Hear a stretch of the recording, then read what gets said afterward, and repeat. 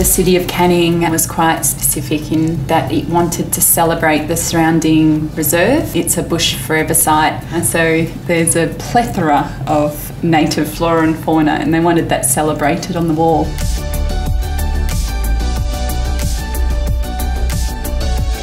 Brenton and I both work very differently. I hand draw my designs and then actually project it at night. I will put a grid around the photo and then enlarge it on the wall, so I can be quite specific in the size of grid that I want. It's really important for me to use site-specific animals, and Clifton Park was a new opportunity for me to have a look around and see what species lived within the bushland.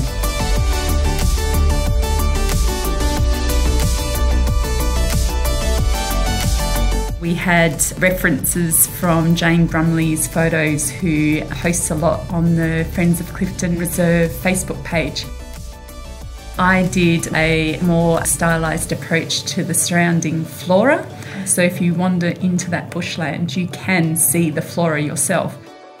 So Brenton did all the animals. His animal work is wonderful, very 3D and realistic. I put a few of the common species in there, and then also a few that people may not know about and may not see, and I think that's the important part of projects like this.